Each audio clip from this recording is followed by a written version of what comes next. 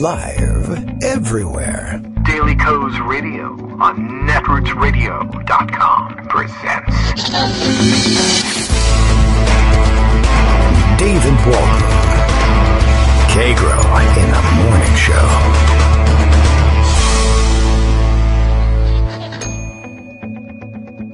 Now, here's David Waldman.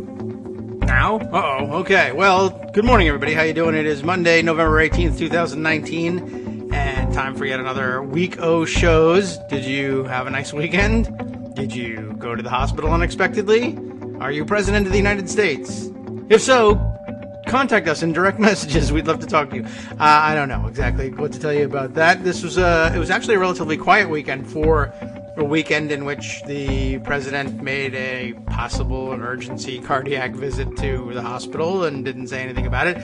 Said he was in perfect health. Perfecto, I think somebody said somewhere along the line. I didn't pay enough attention to exactly what he was saying about the visit to care, only that he had made one and was obviously lying about the conditions under which he made it. That was all we really needed to know. It kept him quiet for a while. You're not supposed to have your cell phone on in the hospital, so that'd be a good plan for the rest of the presidency, really. Would probably be pretty good. We'll see if there's any news on that or whether the White House admits to anything other than, I think the cover story was, oh yeah, routine physical. I just like to do it in parts, and I don't like to tell you anything about what the results were, and I don't schedule them ahead of time. You know, as normal people do. There's nothing normal about the way the administration works in any capacity, of course. I skipped over this, but just before coming on the air, caught up on a tweet from a while back that I just happened to notice. Totally normal thing for White House press secretaries to say, also apparently defending her record on, I don't know what. I'm not certain what record she thinks she has, but letting everybody know that, yes, just like normal White House press secretaries, everyone should know that she has given plenty of statements that are truthful and accurate. And what's the big deal here? The vast majority, in fact, several of the things she said have been true and accurate. And how dare anybody question her, and how dare anybody question her answer to that question, which we don't even dare to ask her in the first place. It's so normal, I don't even know what to do with things. There's breaking news this morning. How breaking is it? It's breaking to those of you tweeting it at me, but let's see. I guess it's relatively breaking. That'll be 8:59 a.m. That's about now. AFP, the French news, old Europe, and, the surrender people. That's what they like to say in the right wing, right? We denigrate the French because they never know anything about anything. And blah, blah, blah, and we're in a trade war over wine as well. Breaking news, though, from the French news agency, AFP. U.S. President Trump. Ta-da! That's it. The news is your president is Donald Trump. Says he will, quote, strongly consider, and I would say here, quote, strongly, quote, consider. Strongly consider testifying an impeachment probe. I don't know that qualifies as breaking news in the sense that it's not true. One, I don't think he's able to consider anything. Certainly can't do it strongly. Third, I doubt very much whether they'll be testifying at any point during the probe section. But if he wants to, hey, more power to him. That'll be fantastic. No objection here. If you want to get on the stand and testify and answer questions from House members, I assume he thinks that by throwing a fit in front of everybody and firing back rather than answering questions, that he'll do well. All the conventional wisdom is that in a situation like that, being an angry president and going on and firing accusations and calling people sleepy eyes and dopey and whatnot is not likely to work, but he is a totally different kind of politician, and he gets away with things that we never thought anybody would be able to get away with. So I don't know. Roll the dice. That's fine with me. I think we'd be happy to have him. Members of Congress have invited him to testify, tongue-in-cheek, really. And I don't know whether he understood that to be tongue-in-cheek or whether he did, in fact, understand it and thought, I'll show them to laugh. I'll have the last laugh here, and I will testify. It's hard for me to hard for me to tell when he's serious and when he isn't.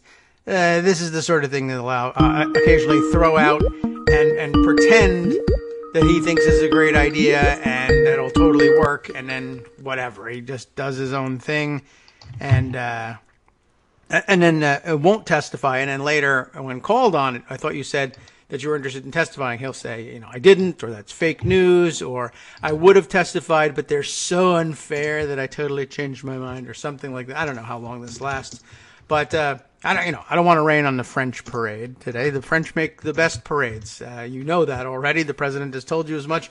We copy every parade we can from them. So, maybe it's time to follow their lead here. All right. Good morning, Greg. How are you doing? Good morning. Doing just fine. It's a little cool. Walter Reed? It's in the mid-30s. It's rainy. It's gloomy. It's, it's fall. Yeah. Well, not for much longer. Another month or so, and then it'll be winter. So yeah, and in a few months it'll be spring. And, so things have their own rhythm there, and you can't really hurry them up. And one of the other things you can't hurry up is public opinion. Oh, yes. We have this first week of hearings under our belt. And, of course, we have the very important Wednesday Gordon Sondland crap show for him coming up on Wednesday. Oh, yeah. Boy, that's a day for him. And it's also the day of the Democratic debate, so it'll be a big day. But, there's a lot going on. Yeah. And just in terms of summarizing it, I came across, once again, because I often wind up reading him, not as regularly as I should, Dave Hopkins, we'll see. Who is a political scientist, has a weekly, at his Honest Graft column, he's a political scientist at Boston College, and he has a weekly summary of what's going on in impeachment. So this week in impeachment, on Sunday, he wrote what I thought was just a brilliant summary of what we saw in the first couple of days.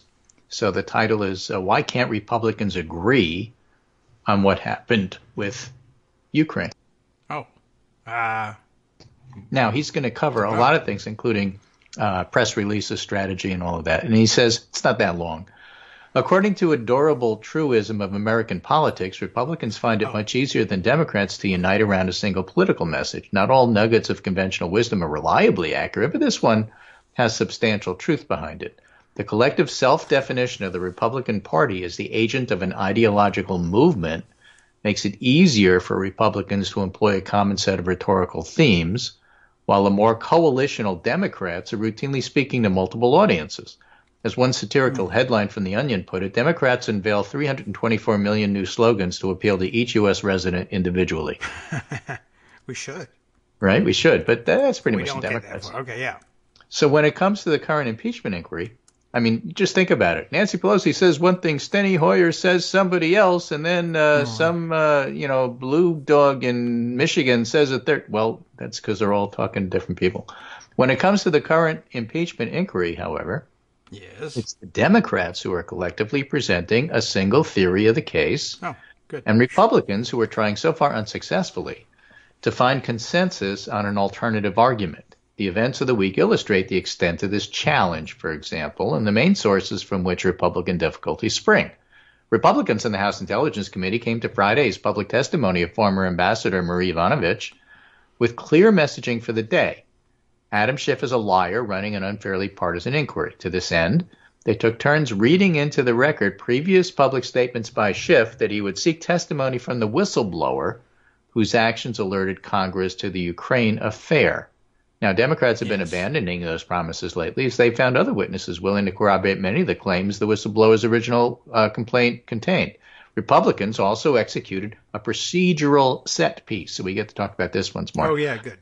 One of those almost clever public stunts of which both parties are excessively fond when relegated to the minority, in which Representative Elise Stefanik began speaking out of order, provoking Schiff to interrupt and deny her recognition. Stefanik and her colleagues then claimed that Schiff was abusing his authority in order to silence the only Republican woman on the committee.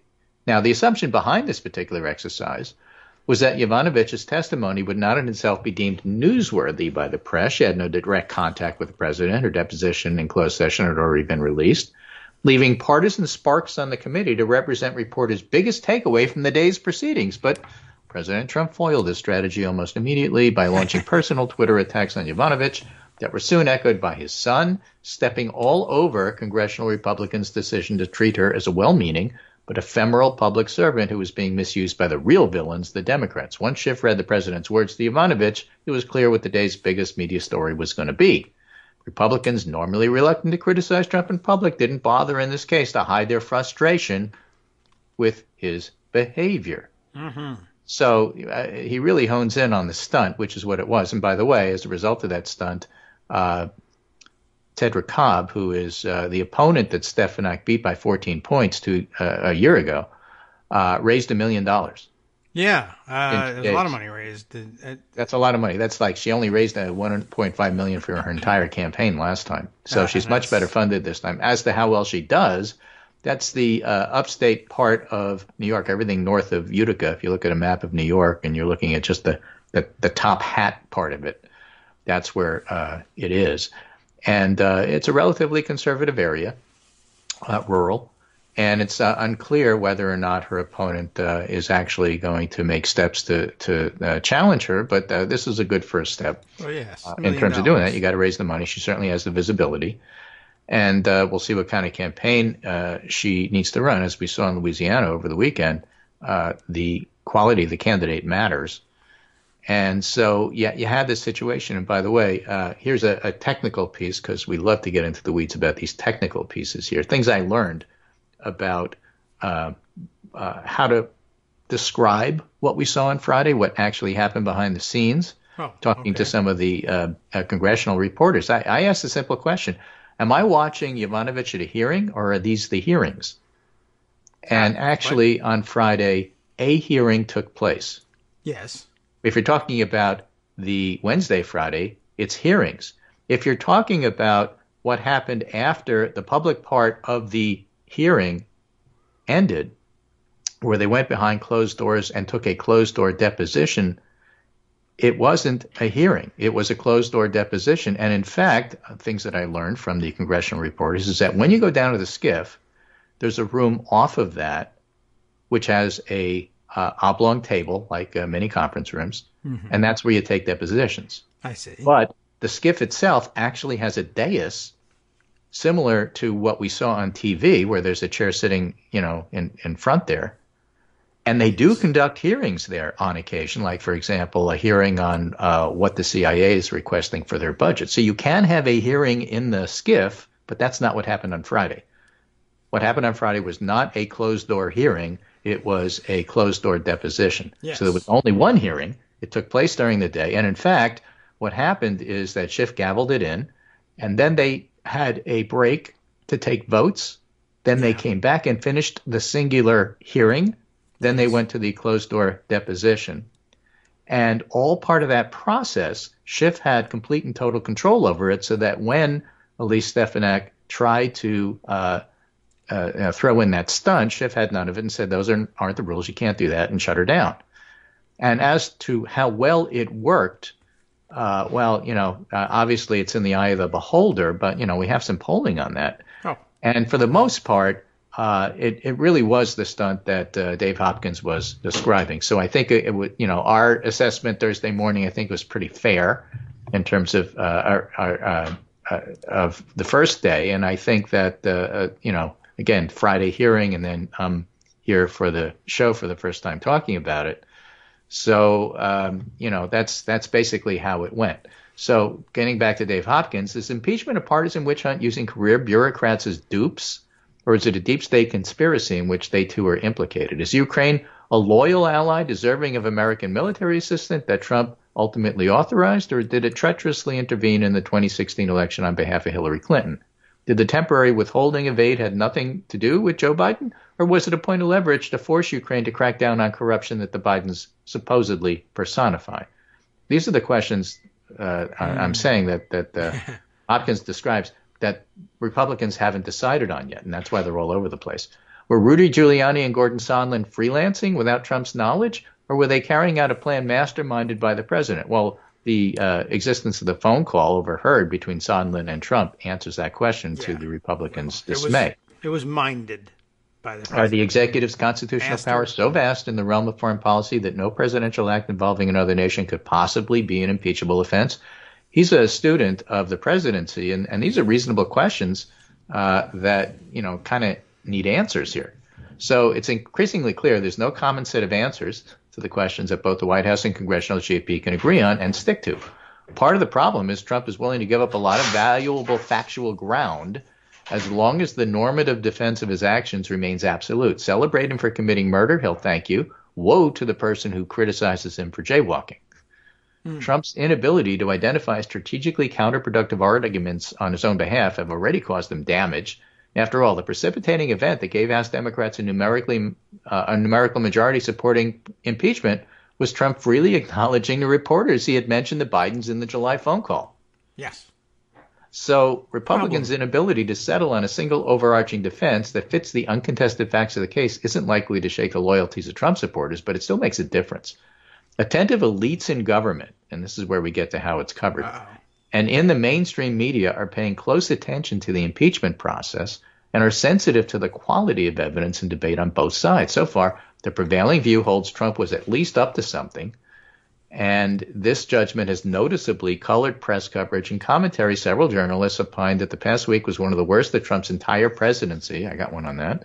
In part because the effectiveness of the public hearings that began on Wednesday. As a matter of fact, Kyle Cheney over at Politico summarizes it quite well. This has to be among Trump's worst weeks as president. Roger Stone was convicted. 2 impeachment hearings. Attack on Yovanovitch backfires.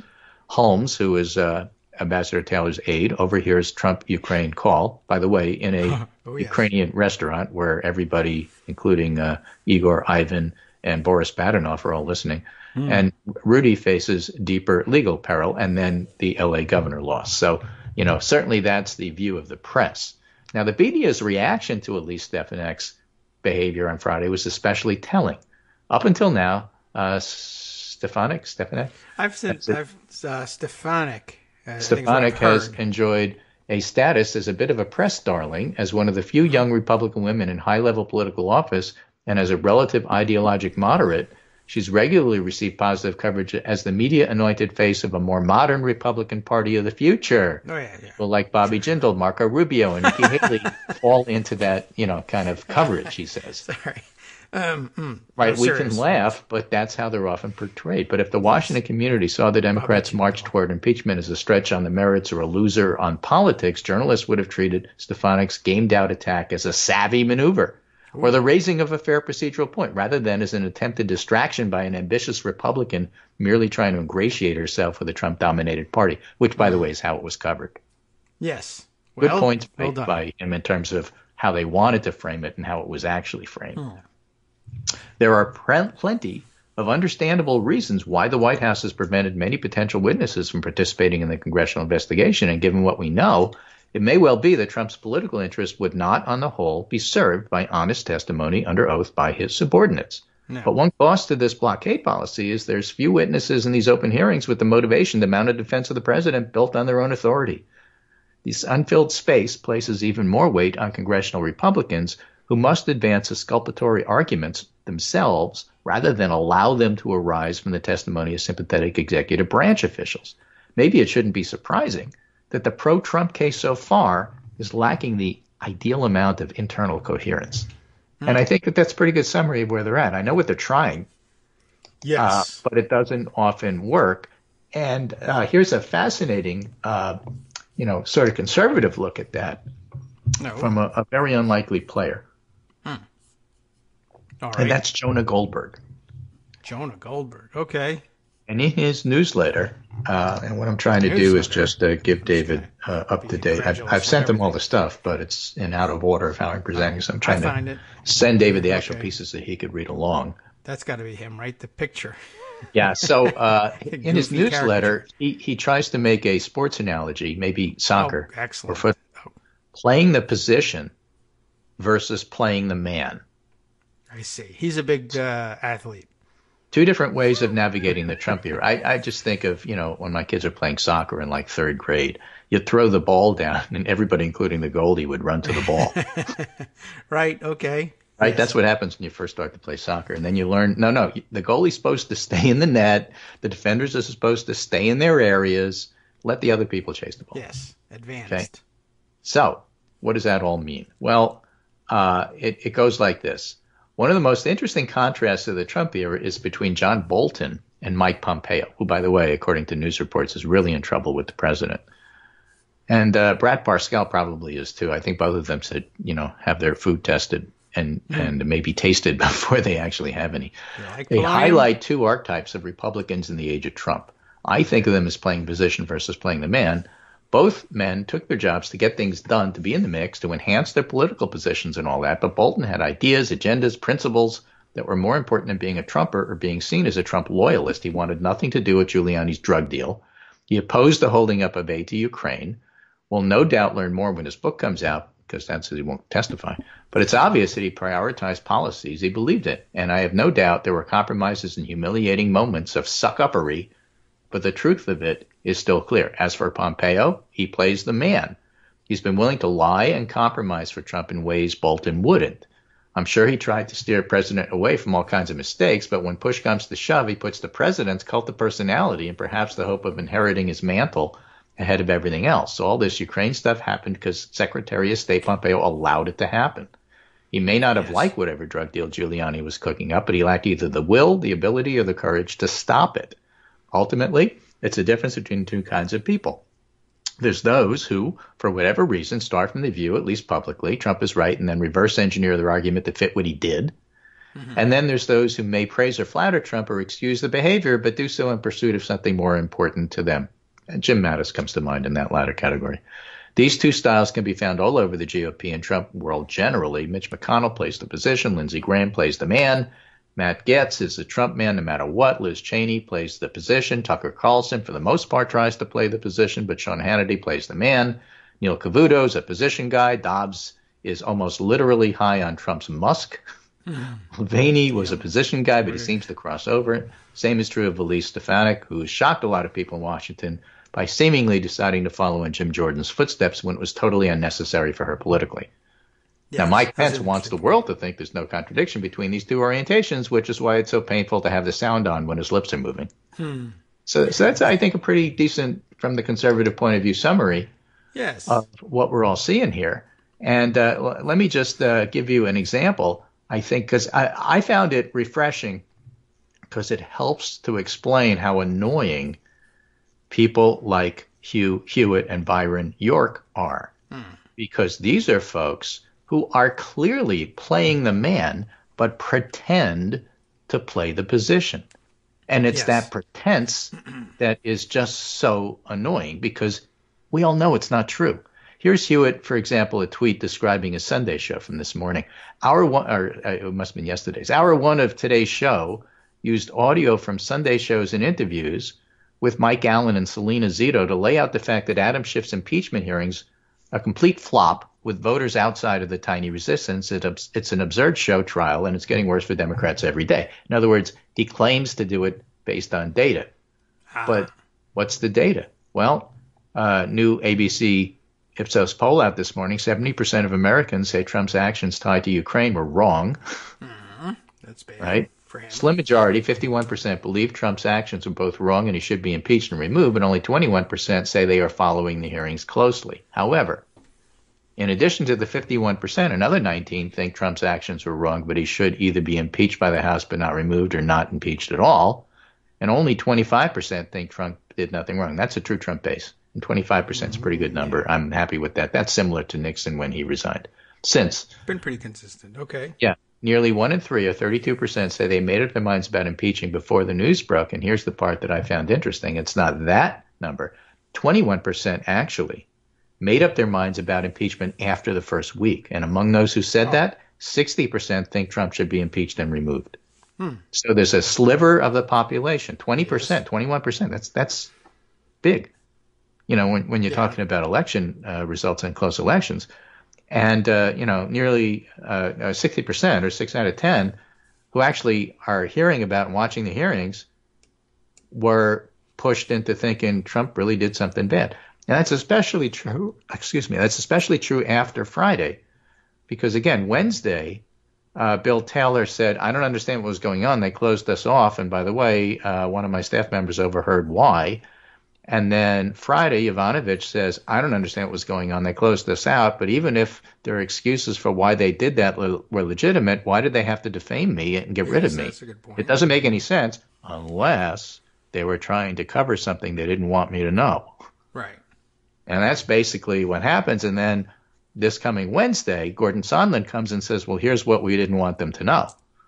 And I have firsthand knowledge because I was on the phone call along with 12 other staff members and the entire restaurant. Yes, right. And all of Boris Badenov's listening posts.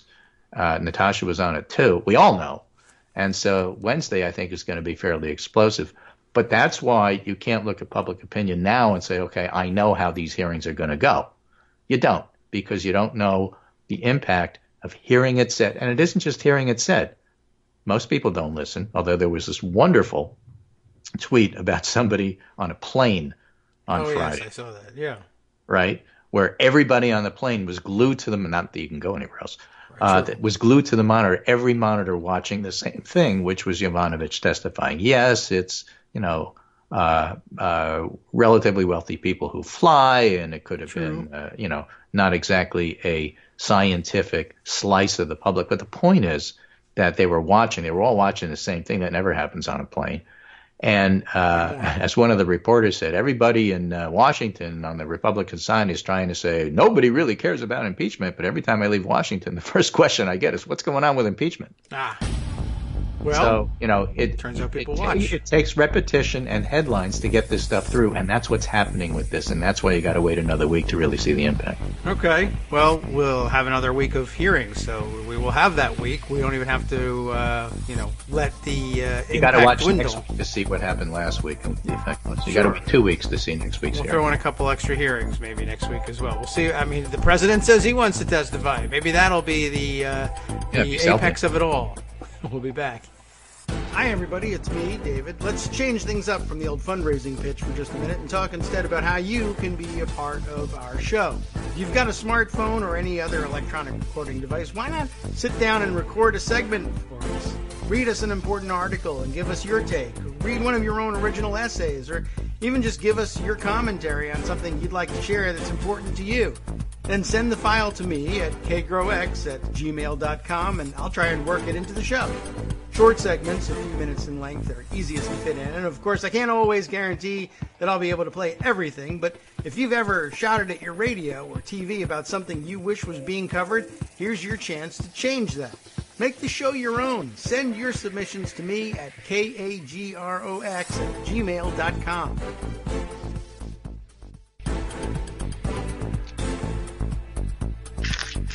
Welcome back now to the Kagro in the Morning Show here on Netroots Radio. All right, I think we'll continue on here. I enjoyed hearing all about the hearing. So, by the way, I guess one handy guide for determining whether you are reading about a hearing or a deposition. It won't necessarily tell you whether it's a deposition or not, but if you can turn on the television or radio and hear it while it's happening, that's a hearing. And if you can't hear it, it's because it's happening behind closed doors. And that doesn't necessarily make it a deposition. They do have closed hearings, but that's one handy guide. If I heard it on the radio or on the television, it was a hearing.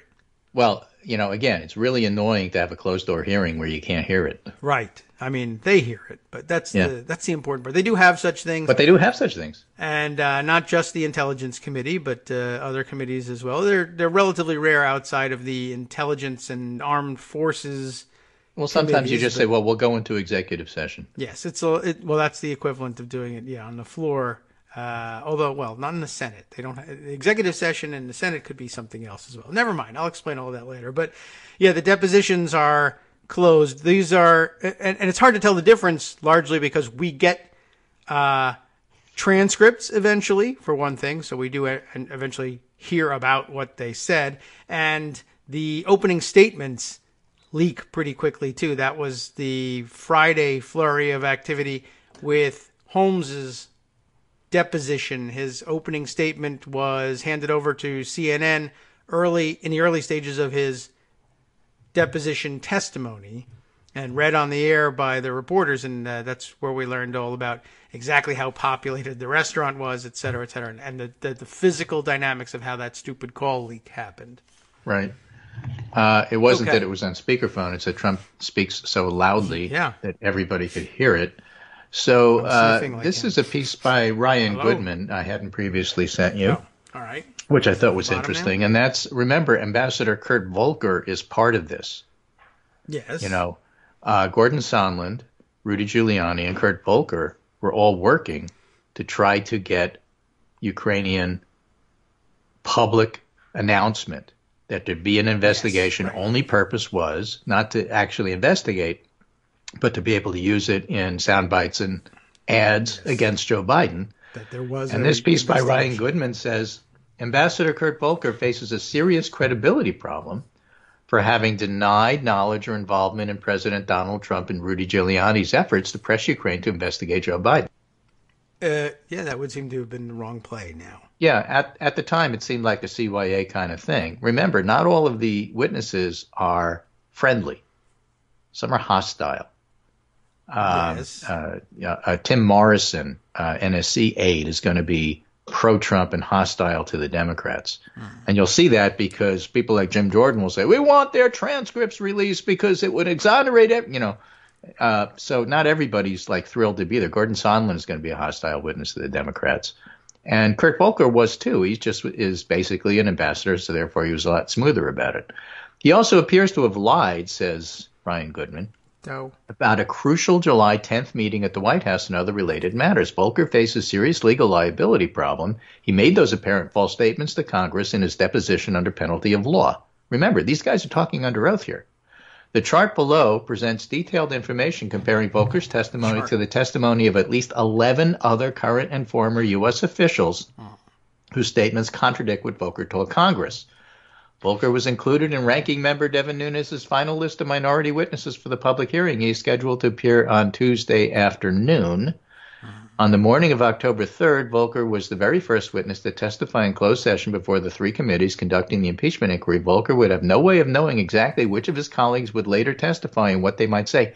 That's why they did closed hearings. Yes. Within hours of the committees announcing a subpoena for Volker, he publicly resigned from his position as special envoy to Ukraine.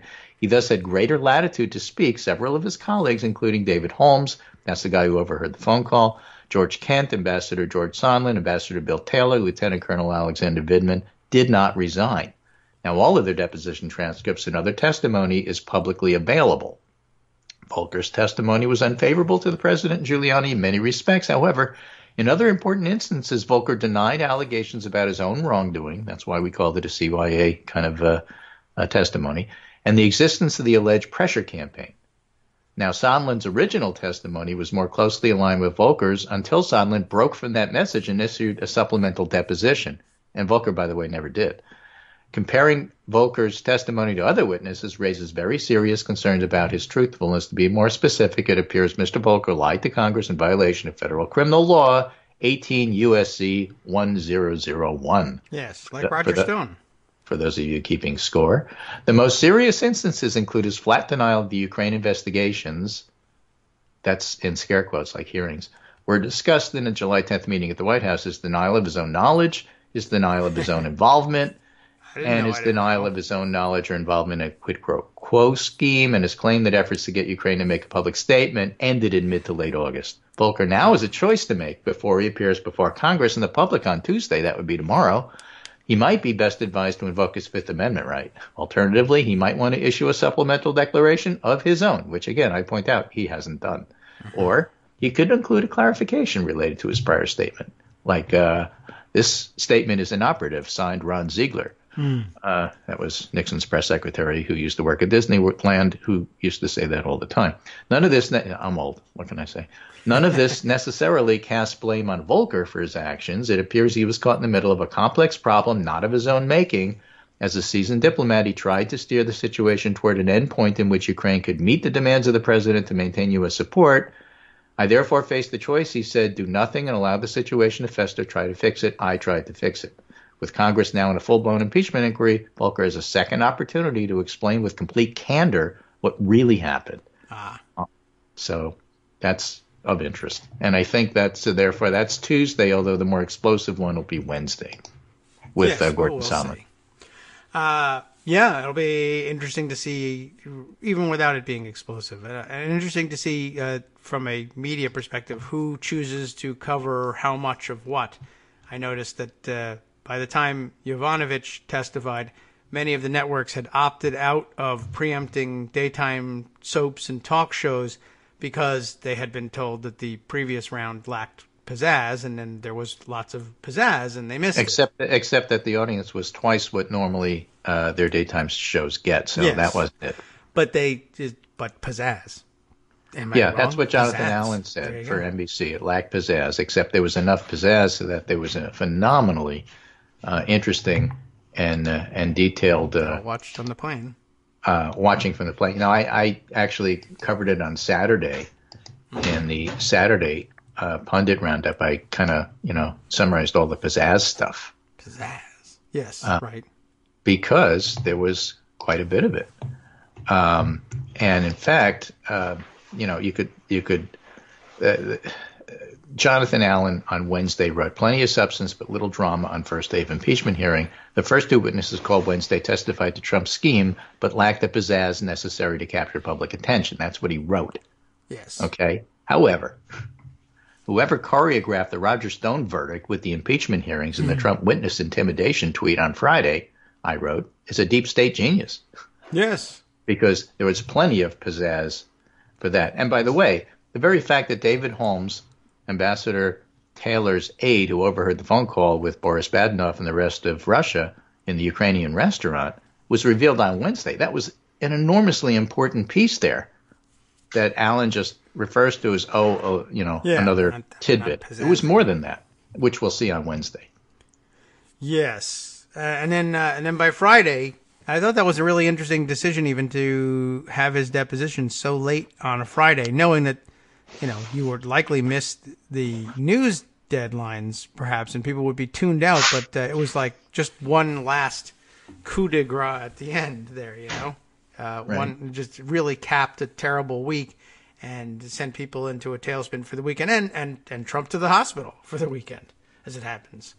Well, Mikey Yoyang wrote, these hearings have, for those complaining about pizzazz, these hearings have corruption, threats against ambassadors, here returned villain mayors, henchmen named Igor and Lev, references to Miss Universe, a war with Russia where people are dying, throwing acid at reporters, midnight phone calls, fleeing the country under threat, overheard phone calls from hoteliers turned ambassador, attempts to dig up dirt on a political opponent, a wayward son of a vice president who's dealing with the tragedy of his eldest son's death.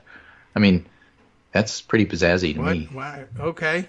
Yeah, that was a lot of things that I wasn't even sure where that got pulled from. But okay. Shoo. Well, all of it happened, and all of it was, a lot of it was Ambassador Yovanovitch, who, by the way, got a standing ovation in public everywhere she goes. Yes. Now she's famous. So contrast that, let's say, with Sarah Huckabee Sanders and the reaction she gets when she goes out in public. Oh, yeah, right. I'm just saying, True. So in any case, that's really the background for a lot of this. There's a new Iowa poll out from Iowa. Seltzer, CNN Des Moines Register. Okay. Members of both parties, this is interesting, see impeachment as a political winner in 2020, new Iowa poll finds. If you ask the Republicans in Iowa, they think they're doing great. And if you ask the Democrats, they pretty much think they're doing great. But, of course, DNA between Republicans and Democrats are different. Republicans are fully confident even when the ship is sinking. And even when the Democrats are winning, they're saying, I don't know, I hope we can make it to the finish line. True. Right? So 60% among registered Republicans saying the impeachment inquiry is more likely to make it easier than harder for President Trump to win election. Okay. But 26% say otherwise. You see, the thing about Republicans is basically if they don't have 100% support, they're losing. That's the way you have to read this. Well, that's the way they designed their playbook. Among likely Democratic caucus goers, 45% say the inquiry will make it easier for the Democrat to win compared to 24% who believe it'll make it harder. So there's, a quarter of each party is skeptical. But Republicans just find it easier to say, nope, my leaders told me it was good, so therefore it's good. Okay. Well, now, when it comes to registered Republicans, 30% say they're following the inquiry very closely. 25% they're following it fairly closely. And so if half of the Republicans are following it that closely, Okay. Yes. They're going to learn some things that they don't really want to know. They really would like to tune out and not know this stuff. Yes. All right. For example, an overwhelming majority of registered Republicans in Iowa say the president didn't use his office improperly, and 14% think he did. That sounds like a low number, but if you take 14% away from the president's total among his Republicans, that's bad for him. Nearly half of those who say they would consider or definitely vote for someone other than the president in the general election say he used his office improperly. Some of this stuff gets in. It raises doubts with a sliver of Republicans, and it's an important sliver. And just because it's not a majority doesn't mean it doesn't matter. Right? Can't say that strongly enough. Right. They love Trump. They love Pence. They don't like his critics. Okay. And 76% say they definitely plan to vote to re-elect the president.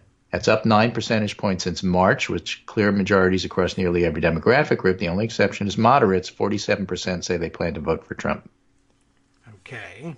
76% say they definitely plan. Again, that should be 95. It's not. And so I don't read these numbers as particularly strong for Trump. It doesn't show that the Republicans are breaking. And half of the Republicans think they're loyal to the party, half think they're loyal to Trump. The exact numbers are 43% choosing Republican Party and 41% naming the president, but it's basically a 50-50 split there. And those siding with the GOP include Republicans under the age of 35, so younger people are a little more skeptical of Trump, which we also see in a new Harvard IOP poll of Ute. More than half of the Ute of America want Trump gone. But that's another story. That poll was taken in October, even before the hearing started. The groups with the strongest allegiance to Trump include those who call themselves very conservative, evangelicals, hello, that's his base, lunatics, and those who live in rural areas. Okay, that's different. Right? And those rural areas are so key because basically that's what we saw happening in Louisiana. It's not that Louisiana all of a sudden became a blue state again. Not happening. It's a very conservative state. And the Democrat who won their governorship is a very conservative Democrat. Yes. Right? Pro-life, pro-gun. But as many of the liberals in Louisiana said, I don't love him, but you got to support him because look at the alternative. And the alternative was a crackpot businessman, Eddie Rispone, who was totally backed by Trump to the point where Trump went there 3 times and pleaded with Louisiana to vote for him because it's a vote for me. And, of course, he lost, just like he lost the Kentucky governorship, just like he lost the majority in the Virginia legislature. Yes. So that was a really, really bad day for Trump. And what happened is that the suburbs, which used to be reliably Republican, turned blue. Just like in Kentucky around Lexington and the Cincinnati area, Kentucky suburbs. And so, and just like what happened in Virginia. And so the message to Republicans across the country ought to be fairly clear. Trump's mojo is draining, and they are losing the suburbs over this. And so they're all watching that. It's not like they're not paying attention. They well know what's going on here. And there's a lot of calculation that they're doing in terms of, what do we do and what's next? With people like Elaine Stefanik and Nikki Haley, part of that is positioning themselves in a Trumpy, post-Trump GOP so that they themselves can be in leadership positions, and that may or may not work because when you anchor yourself to a sinking ship, that doesn't always end well. Yes, that is true. Probably good advice to think about, but so far that's the only play they've got. And right. That's been it is the only play they've got, for which is a why long they're time. doing it. But you're better off sometimes being quiet, and that's where I think Jonah Goldberg's right about Stefanik. She would have been better off just being quiet, but she was the only woman, and they had to do it. They probably had a lot of pressure on her to. You have to go up and make a stunt because Jim Jordan's coatless stunts aren't working the way we want. We need a lady to do it. That is an interesting angle on it. Whether that happened or whether she volunteered for it and sold herself for the role based on that, or well, somebody decided to throw the that's clearly time part of to the play. her, so therefore Right. it was planned. Well, yes, I'm curious about how the decision was made and who was it in the strategy session who suggested, well, you're the only Republican woman on the panel, and that would be good. We could use that for he's shutting down a woman, and I'm curious whether that was Stefanik saying I can use that, I can use this leverage to get this role handed to me, or whether others said, "Oh, you know what we could do? You know what you could do? You could say, oh, it's a big deal because I'm a woman." And then the question is, did she think that was a good idea, bad idea, but did it anyway? I'm a little curious about that, but hopefully she'll disappear. You know, in before this Trumpy GOP, it doesn't matter what you thought. What matters is what you did. Well, that too, and none of what you think. I don't want to hear that really behind true. closed doors you didn't think it was a good idea, but I did it anyway. You did it. That's not going to help you. That's true. You can't get That's out not of it that help way. you. I'm just sort of curious as to how Everybody they make thinks it's a bad idea behind closed doors if you ask them, unnamed. Well, once it's gone bad, yes. Once it's gone bad, right? Exactly. That doesn't help. I thought this so was this really is Jonathan Martin and Maggie Haberman writing in the New York Times. President Trump bet big this election year. Here's why he lost.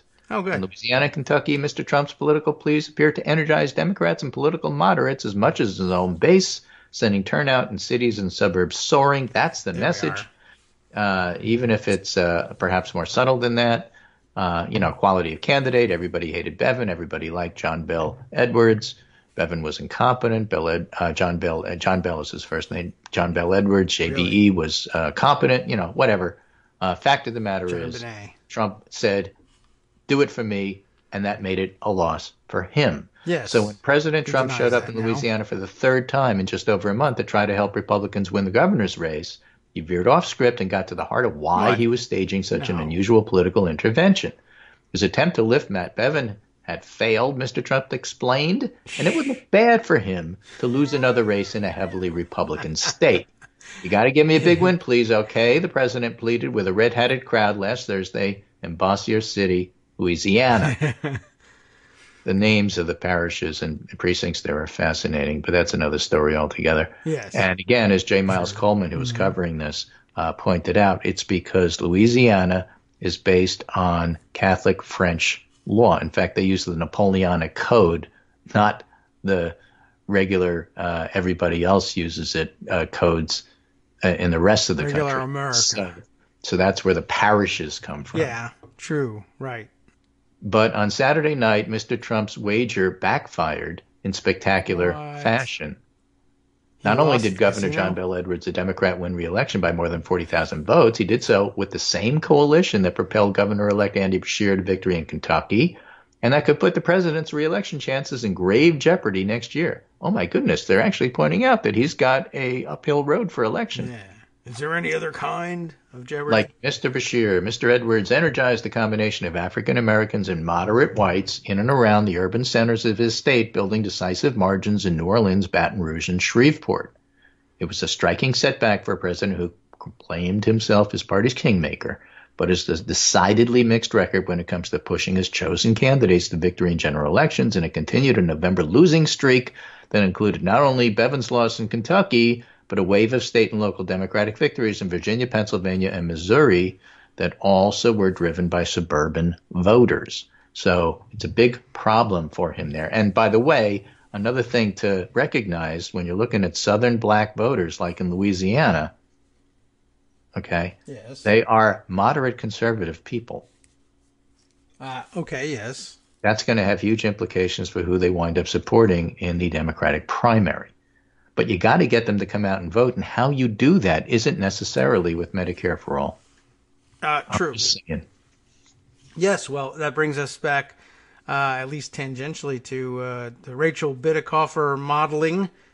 I think a little bit. I was reminded of that when you were talking about the differences between Republican and Democratic DNA and how you react to the situation. Republicans are constantly confident that they're doing the right thing. Impeachment's working for them, despite all evidence that it is not.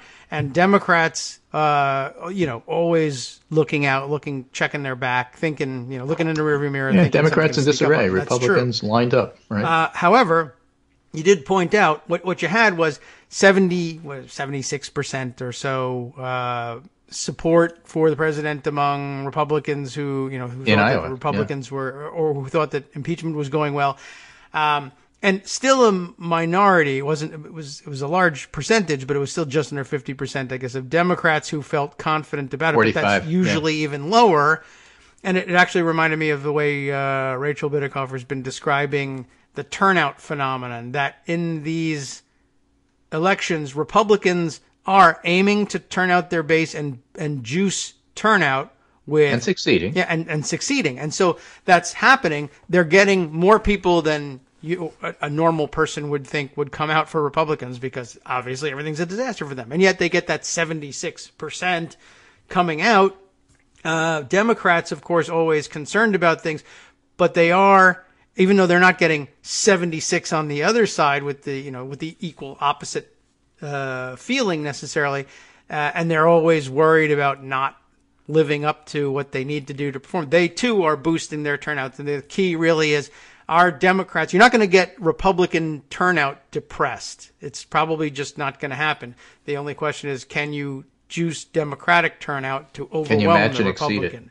It's the opposite playbook that George W. Bush used in Ohio to beat John Kerry. Kerry hit his targets, and Bush hit his, but W's targets were higher. So I'm wondering whether there's a parallel in sort of the optimism measurement. Ordinarily, you would expect to see nearly 100% of Republicans saying, we're doing great, but it's down to 76. That's an overwhelming number in terms of absolute majority of the group. And normally you see 76% in a poll, and you're on the other side of it. Usually you see 5% of Democrats thinking it's going well. Yeah, you panic about those things. Meanwhile, right, so you usually see 5% thinking it's going well. It's now in the 40 pluses, but it's still not over 50, which is what you would think unless you knew what Democrats were about. So they are, in fact, I think Democrats exceeding expectations, and perhaps, in that optimism measure, which isn't the same thing as turnout or votes.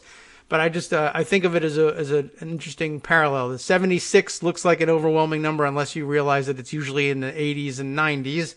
Right. And the 46 looks like a poor performance unless you realize it's usually in the 20s. Yeah, or the threes or the ones. Democrats just by definition are not confident. People in 2016 destroyed whatever confidence the rest of them had. So this New York Times piece I'm going to just finish up with, because it has some really interesting points here, specifically about the South and suburbs. The results in Kentucky and Louisiana are particularly ominous for the president, in part because they indicate his suburban problem extends to traditionally conservative southern states, Atlanta suburbs, think, and may prove even more perilous in the moderate Midwest next year. They also reveal political weaknesses for the president at a moment he's embroiled in a deepening impeachment inquiry and desperately needs to project strength with his own party, because otherwise they'll break with him because they know he's guilty. And I threw that in, not the New York Times, but then again, it's the New York Times. And as he enters what will likely be a difficult reelection campaign, the two states emphatically demonstrate that he's become just as much of a turnout lever for the opposition as with his own supporters. And then I love this quote from Tim Miller. If you had any doubt that Trump was a human repellent spray for suburban voters who have a conservative disposition, Republicans getting wiped out in the suburbs of New Orleans, Louisville, and Lexington should remove it, said Tim Miller, a Republican strategist and outspoken critic of the president. The Louisiana results are a stinging rebuke for the president because he spent so much time there and because Trump allies couldn't chalk it up entirely to local factors like they did in Kentucky. And even before the Louisiana race was called on Saturday night, finger-pointing from the Capitol to the White House to Mr. Trump's campaign broke out about why he spent so much political capital on the race in the first place. Trump carried Louisiana by 20 points. By the way, he carried Kentucky by 30 and Mississippi by less than 20. And I was scratching my head for a microsecond and thought, gee, why is Kentucky so much Trumpier than Mississippi is? I would have thought Mississippi is much more conservative. And everybody on Twitter said, dude, Mississippi has black people. Kentucky does not. Kentucky is 8% black and Mississippi is in the 30s, 38, 40%, something like that. So that makes all the difference in the world. And again, they may be conservative black voters, but they're black voters and they're Democrats. Yes. Well, that does make a difference. That's the answer. All right. So, again, although we don't have a lot of time for that, think Pete Buttigieg, and after he wins Iowa, because he has a great campaign there, and does, let's say, second, I'm making this up, in New Hampshire, what happens when he goes to South Carolina? How does it play? I don't know. That's why Biden's still in the race. So, you got to factor all of that stuff in when you're trying to look at the totality of what's going on here. Fact of the matter is, Trump had a really bad week. Those impeachment hearings were bad for him. They're going to get worse this week. People are watching, and information does seep in by repetition. Let me say that again. It seeps in by repetition. How? You keep repeating stuff, and eventually people catch on. Okay. We could do that. We repeat this daily. Yeah, as a matter of fact, you can listen to the show live and then listen to it later by podcast. Right. So we'll Over and repeat it over. again. Let's put it on loop. So that's me. That's Okay. it for today. This is Monday. That's to set up your week. All right. And I guess Kurt Volker tomorrow and Wednesday Sondland and off to the races. Yeah, I guess so. One quick polling question, just in general. I was wondering about Yes. this. I don't know that they do this. But very often when they're polling in primaries for when the seat is open on one side of the aisle or another, and you ask questions about people's qualifications and fitness for the office. And Yep. I was wondering, I don't know, do they ever? I haven't paid attention anyway to numbers. Do they ask that about incumbents? Like, Yes, they did. Well, they asked it about Trump. I'm curious about whether they've ever done that before or not. And That I don't know. Have But they're you- certainly asking it about Trump. because it's a weird question, and it occurred to me the other day, this might be a situation, maybe the first one, might be the first one we've ever measured. There might not be any data. Ordinarily, you wouldn't bother asking in the third year of a first term, is the incumbent president qualified for the job? Right. And do you feel that he's fit for office? And It's fascinating, right? Do you think Trump is fit for office? Now that you've he's in seen him, office. you really still think that? And has any incumbent president ever had lower marks for fitness for office and qualifications in the third year of his presidency than he did when he was a candidate initially? Yeah. we shall see. Have you spent 3 years proving you shouldn't be there? And I wondered whether there was any. Well, we'll find out. Maybe we'll dig around. But okay, as long as they ask that about Trump, that means we'll find out the answer to that question Right. at some point. Okay. So I'll see you curious. on Wednesday, Very good. and we'll have at least one impeachment hearing Yes. under our belt. Maybe some if not silent hearings. depositionings. Sure. There should be plenty. Okay, thanks, Greg. We'll catch up with you later. Oh, no, in fact, we actually have a few more seconds than I thought. So I'll say it again. How about that? Well, thanks for coming by. I appreciate it. And we'll catch with you on Wednesday when the hearings begin again. All right, take care.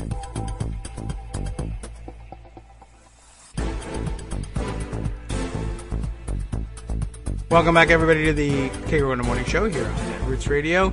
And all right, yes, we've taken our leave, or he's taken our leave from us, Greg Dworkin, back on Wednesday. The neighbor a little bit late in getting off to work, I guess, because we just heard Abby during the commercial break send him off. So all well, and as it should be, just a few minutes behind schedule, in case you were wondering. I guess the construction, or at least the loud machinery associated with the masonry work was also absent today, so we happened to get away with that one too. All right, let's see what else we got here. And following on, let's see, what have you sent? Greg has just sent along another interesting piece here. All right, let's see. So Andrea Mitchell tweeting earlier this morning, Trump's impeachment ire turns on Pompeo amid diplomats starring roles. Let's see. I'm going to open up that piece, but then there's more comment about it. Let me flip back here. Oh, I've opened it. There we go. And then Phil Burrell, is that the person's name here? Tweeting, reconstructed transcript. The correct word is doctored. Okay, that should be very interesting, because that's something I've been keeping my eye on too, and we haven't really discussed it all that much. But yes, Trump, I think, was signaling early on to our way of thinking, signaling early on that he intended to screw around with, that he wouldn't be above screwing around with what he was calling transcripts. We already have the non-transcript transcript of the July 25th call, and then briefly, for some reason, he pretended that no one had ever heard of the April call, even though it was revealed right away in the whistleblower meeting or a report. And everyone had heard about it for weeks, months almost, by the time he started pretending no one had ever heard of it. Here's one of a series of things that he hears of for the first time, or that registers with him for the first time, and then he figures no one else has ever heard of it.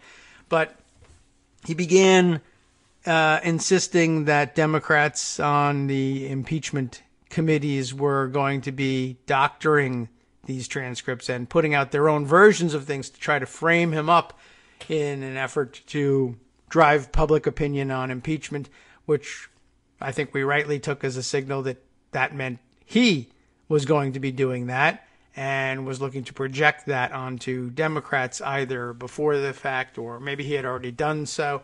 There were already some strange discrepancies. Let me see what this one discusses. If it's not the April call, then I'll see what it's all about here. But the comment from Phil Burrell, is that right? Seems to call out a certain part of this story here. Impeachment hearings, the subheader reads, this story from NBC News. I guess I ought to start again. Trump's impeachment ire turns on Pompeo amid diplomats starring roles. Impeachment hearings have created a rift between the president and one of his staunchest allies in the administration. I think Greg hinted at Pompeo being in trouble.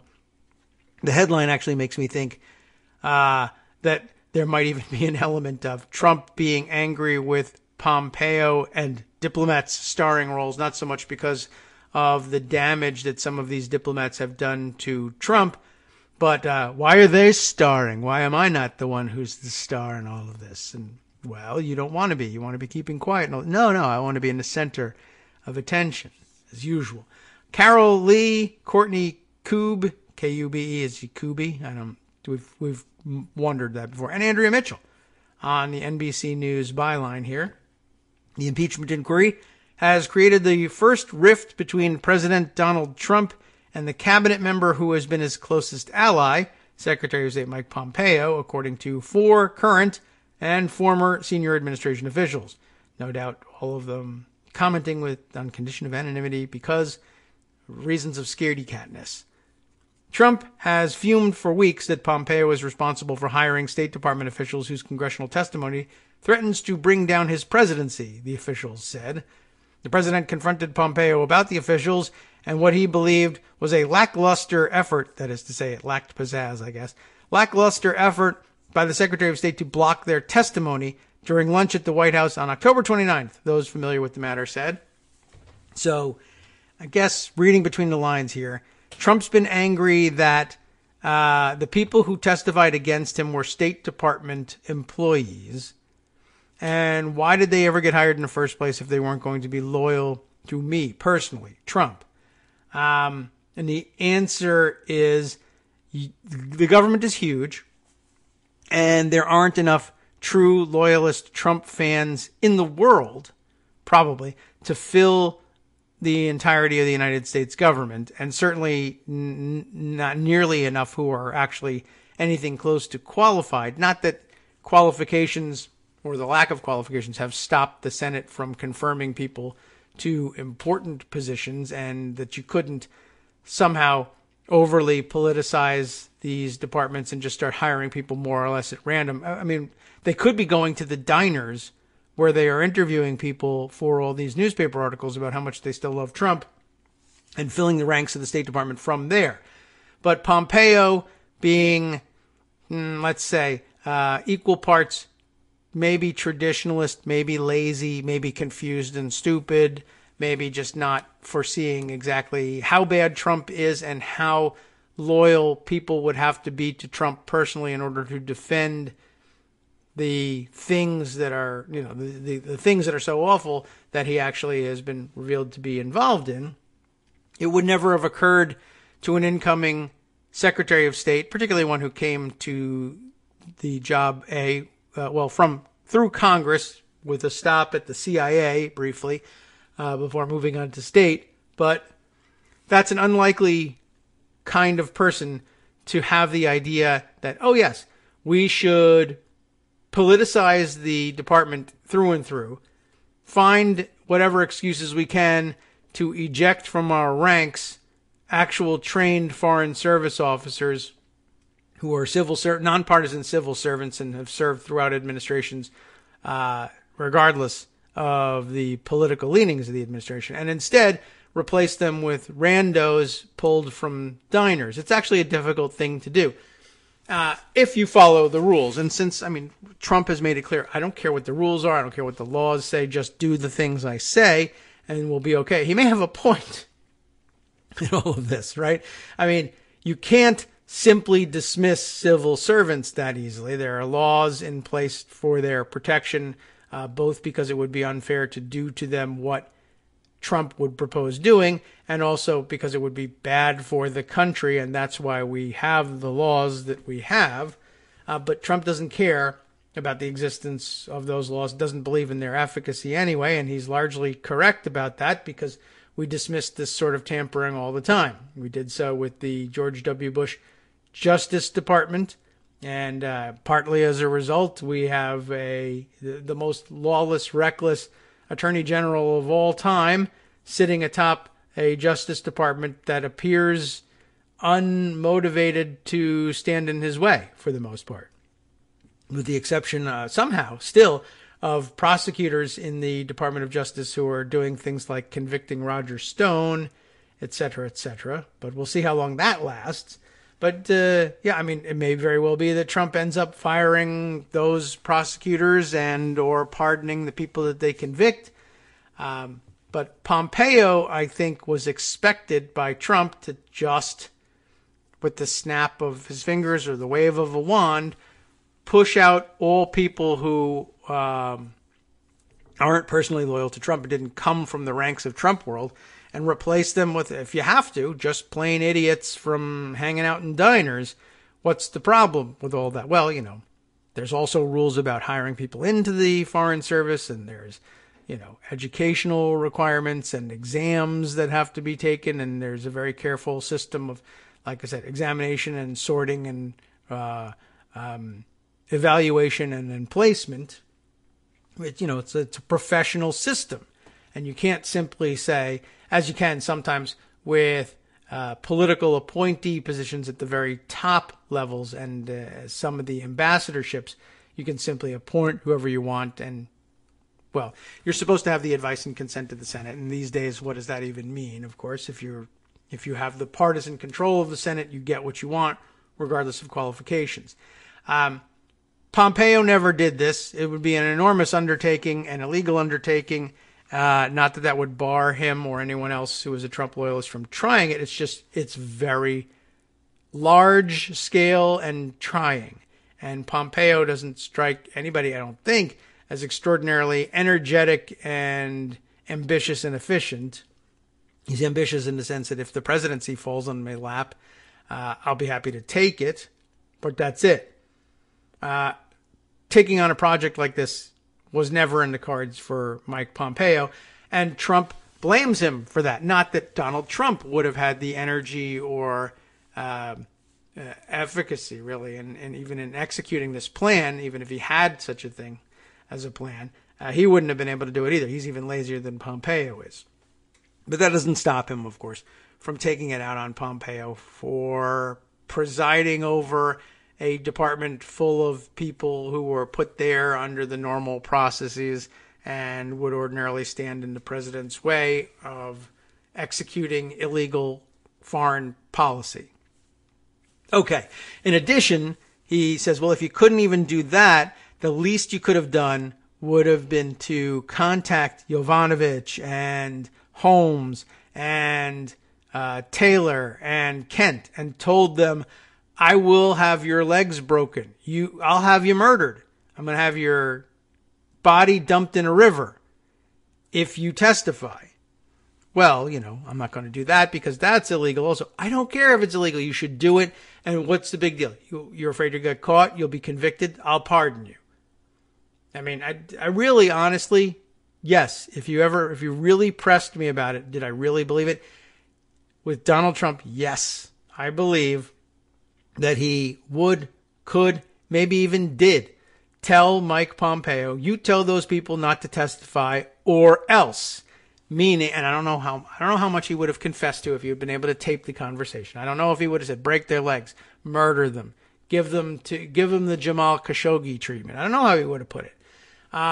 It may have been as vague and television movie, what was I going to say? Television or movie trope, gangster trope. Like they're going to go through some things, or time for some traffic problems, for instance, as Chris Christie might have said, or for Yovanovitch, she's going to go through some things, or whatever. Make vague hints. I think he's actually literally furious that Pompeo didn't make dark possibly physical threats against the people who ended up testifying, and he blames him for doing that.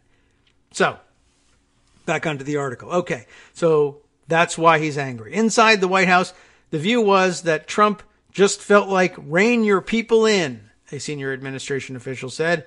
Trump particularly blames Pompeo for tapping Ambassador Bill Taylor in June to be the top diplomat in Ukraine, the current and former senior administration official said. Another tangent point here. Who appoints I've given away the answer. Who appoints ambassadors? We need an ambassador to Ukraine because Yovanovitch is bad news. Well, whose job is that? It's the president's job. Now, yeah, sure. A lot of times he's not going to have ambassadors in mind for every single country, or even every single, as he would say, major country, right? Ones that are important to him, which Ukraine isn't, as we found out from the Holmes deposition opening statement on Friday. I haven't even gone into that. But surely he selects in many cases from lists that people suggest to him, whatever. But as I said, this is this whole other angle on understanding Ukraine and its importance to Trump, besides what Holmes had to say. In the hearings Friday, Yovanovitch, not the depositions, Holmes, but in the hearings, we learned that the Republican tactic with her was, they were pressing her on her lack of loyalty to Trump, et cetera, and trying to make the case that Trump was, in fact, not looking to get Biden investigated in particular, but rather that he was genuinely concerned with corruption as a problem in Ukraine. They spent a lot of time trying to establish and get Yovanovitch, as they have tried with others in the past, and they've gotten what they wanted out of them. They ask all the diplomats, does Ukraine have a corruption problem? And the answer is yes, it does. And they're happy to tell, well, they may be unhappy about it, but they're willing to tell you, yeah, absolutely. I'm unhappy that it has got this problem. I'm happy to tell you about it so that we can do something about it. And we had, in fact, as a matter of foreign policy, a comprehensive anti-corruption program that we were trying to guide the Ukrainians through in all of this. That's how much the United States government, outside of Donald Trump, was really concerned with corruption. But Trump tries to cover up the fact that he was aiming for Biden by saying corruption generally very bad there, and I was very worried about it, and so therefore it's a legitimate question to ask. Shouldn't we be investigating these problems of corruption? We've pointed out in the past, one of the problems with that, of course, is he's started with one of the smallest pieces of corruption. I mean, there was a considerable amount of money at stake for an individual, Hunter Biden, to be getting, as they said, $50,000 a month. Seems like a lot, especially considering that he isn't particularly or wasn't particularly knowledgeable or skilled in the topics dealt with at this company, I guess. Although, so far I haven't heard him say, yeah, I really was, but maybe that's his position. But $50,000 a month, even after month after month after month, year after year after year, and he was only a director for a couple of years. We're still only talking about, it's a couple $1 million. But the scale of corruption in Ukraine, the kind of corruption that makes it the kind of country that has this terrible reputation for being mired in corruption, is because billions of dollars are being stolen through corruption there. 50,000 at a time is really, really small bore, really low level corruption compared to the systemic corruption that is supposed to be the justification for investigations, whether they focus on Biden or not. But on top of all of that, you might wonder if corruption was such a problem, it was so readily identifiable as the problem plaguing Ukraine, and Ukraine being a frontline nation and fighting for its independence against incursion from Russia and wanting to westernize, and possibly want to join NATO, possibly join the European Union. Normally, good things, considered to be good things by American presidents. We don't have one now. We have a guy who's president of the United States. He's just not American in his orientation. He happens to be Russian in his orientation and regards Ukraine's interest in westernizing and joining NATO and joining the European Union as a bad thing, because NATO and the European Union are bad things to Russia and presidents who have Russian orientations. So he was upset about that and wanted that to stop. He wanted feet to be dragged, and I wanted to make it impossible for them to reach that goal. Anyway, what's concerning, of course, is that, what's inexplicable in all this, if the President Trump was actually concerned about what was happening in Ukraine, cared about Ukraine, or even cared about corruption in general and not so much Ukraine in particular, at what point during the 3 years that you've been president of the United States were you going to find us a name of someone you trusted to address corruption in Ukraine? When were you going to name an ambassador, even from off a list of people that you never heard of and had nothing to do with the people presented you and assured you that they were all loyalists? When were you going to get up off your ass and name an ambassador to Ukraine? Because Yovanovitch was a holdover, and that's why you hated her. Yovanovitch, or part of the reason, that was part of the justification for hating her when you were prompted to hate her by Lev Parnas and Igor Fruman and Giuliani and others. So she's a holdover. That's not your doing. Then Bill Taylor comes in, but even Taylor is only acting as ambassador, right? Acting! I almost forgot, that we had the sound effect. He's only acting ambassador, and of course he blames Pompeo for bringing him forward, but for reasons we just explained a minute ago, Pompeo isn't going to go out and recruit afresh from troops at the rallies to find a new acting ambassador to Ukraine. He's going to say, I have a State Department. There's a whole department. They're full of them. They're everywhere. The place is stuffed to the rafters with diplomats who could act as ambassadors. I'll take one. And he took this one. But again, not the president's choice for permanent ambassador to Ukraine, or permanent, official ambassador, fully trusted as the ambassador. He's had no one in mind. He has nobody in mind who can address all the corruption. And that's because, as we learned through the combination of the testimony and depositions, hearings, etc., from Yovanovitch, and then newly from Holmes, and also corroborated by others who overheard this conversation, Donald Trump doesn't care. He doesn't care about black people like George W. Bush, but Donald Trump does not care about Ukraine. He doesn't care about Ukrainian corruption either. What he cares about is, and he doesn't even care, to add to it, it turns out he doesn't even care about the investigation of the Bidens. What he cares about is that the public think that Biden is under investigation by Ukraine, and therefore that he's a bad choice for president, and therefore that Donald Trump should be reelected.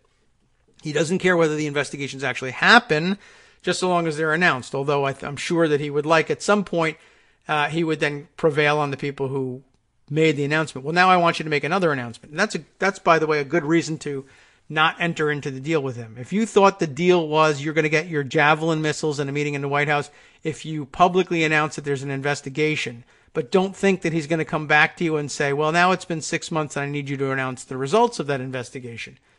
But we didn't actually do the investigation. You just said you wanted, and I don't. I don't want the investigation. I want results announced. Make them up and announce them. And he would be eventually pressuring you to do that. Best for you that this get blown up right now. Quite honestly, at this point, President Zelensky should flip as well and just say, I forget it. No more pretending that I didn't feel threatened. I did feel threatened. I now realize that this wasn't going to be the end of the threats, and I'll just fess up to exactly what was going on here. But that, I think, is an important part of this, and why Trump is mad at Pompeo and shouldn't be, but then it would just mean he'd have to blame himself, and he can't do that. So that's not happening either. Once again, back to our article here. Taylor has provided the House Intelligence Committee with some of the most damaging details on the White House's effort to pressure Ukraine into investigating one of the president's potential rivals in the 2020 election, Joe Biden. A crack in the seemingly unbreakable bond between Trump and Pompeo is striking because Pompeo, former Kansas congressman, is viewed as the Trump whisperer who has survived and thrived, working for a president who has routinely tired of and discarded senior members of the team. It just hasn't been his turn in the barrel, as Roger Stone might say, because no one's been paying attention to any diplomatic efforts because they know we have no diplomats. But the impeachment inquiry has put Pompeo in what one senior administration official described as an untenable position, trying to manage a bureaucracy of 75,000 people that has soured on his leadership. That's bad too. And also please a boss with outsized expectations of loyalty. I think that's a much more concise way of describing what I expounded on earlier, but they can't do it that way in the news. He feels like he's getting a bunch of blame from the president and the White House for having hired all these people who are turning against Trump, except 70% of the country really is against Trump, and it's hard to find people from the 30% who are qualified to fill these positions. So that's the what else was it? And that he also feels, Trump does, that it's the State Department that is going to bring him down, so that's all Pompeo's fault. Neither the White House nor State Department responded to requests for comment. 4 current State Department officials have testified before the House Intelligence Committee. 3 of them, Taylor, former ambassador to Ukraine Yovanovitch, and George Kent, the Deputy Assistant Secretary for the State Department in charge of Europe, appeared before the committee last week to deliver the first public testimony. You know all about that. Taylor was dining in the State Department cafeteria the day after he testified over the administration's objections and was surrounded by employees expressing support for him, according to 2 people who saw him there. That sounds pretty interesting. Kurt Volker, who was the State Department's envoy on Ukraine, and here, that's another thing, right? What is this job of like a special envoy to Ukraine? If you hate Yovanovitch and you don't care one way or the other about Taylor, or now you claim you didn't want him in the first place, I think what happens, you didn't care one way or the other. You trusted Pompeo. That was a mistake, but only because Pompeo is not going to do what you think a president or a Secretary of State should do, snap his fingers and magically populate the State Department with Trump loyalists. But if he had somebody, Volker, I don't know. Does he blame him for Volker, or is he okay with Volker because Volker so far has been telling the Trump story? Why didn't they appoint Volker, I guess, as acting ambassador to Ukraine? I'm not really sure why that didn't happen. Anyway, Volker, who was the State Department's envoy on Ukraine until last month, was the first official to testify. He resigned about a week before his October 3rd deposition. Trump has hinted publicly at tensions with Pompeo, and while the comments might go unnoticed by the untrained ear, they've been heard loudly by people close to the president. The first was on October 23rd. Officials said when Trump wrote on Twitter, "It would be really great if the people within the Trump administration, all well-meaning and good, I hope, in parentheses, could stop hiring never-Trumpers who are worse than the do-nothing Democrats.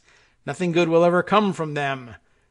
Trump followed up with another tweet specifically calling Taylor and his lawyers never-Trumpers. 2 days later, Trump said Pompeo, quote, made a mistake in hiring Taylor. Here's the problem. He's a never-Trumper, and his lawyer is, the president told reporters about Taylor. The other problem is, hey, everyone makes mistakes, Mike Pompeo. Everybody makes mistakes.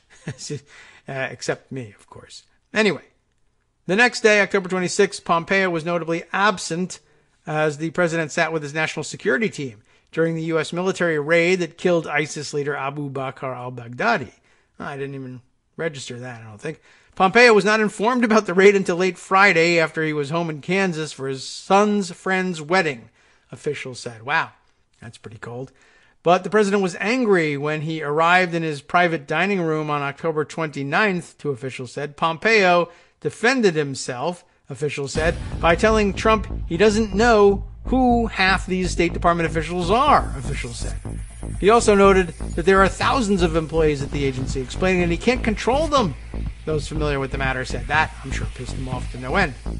One official said, Trump and Pompeo patched things up during the lunch. Lunch, that makes me feel better. And he wasn't hangry anymore. They should have just given him a Snickers bar to begin with. Well, that may have been what he ate for lunch, plus some gravy and 2 Diet Cokes. We'll be right back. Hi, it's me, David Waldman, your host for Kagro in the Morning, and I've learned that I either need to update these announcements more often or stop saying that the announcements are brand new. What's not new is that this message, too, is a call for your support in keeping the Kagro in the Morning show on the air. My thanks go out to all of you who do support the show through your donations. The stats say that Kagro in the Morning fans download our program about 2,000 times each weekday, but our donors make up only about 8% of our daily listeners. Patreon.com, Patreon.com, makes it simple to make easy, secure, recurring monthly contributions to support our show. Patreon.com/KagroX gets you straight to our donation page. If we're helping keep you sane during the Trump era, consider what that's worth. $1 a day? 50 cents? 1 thin dime? We do about 20 shows a month, so pick a number, do the math, and head to Patreon.com/KagroX to let us know. Thanks again, everyone, for all your support.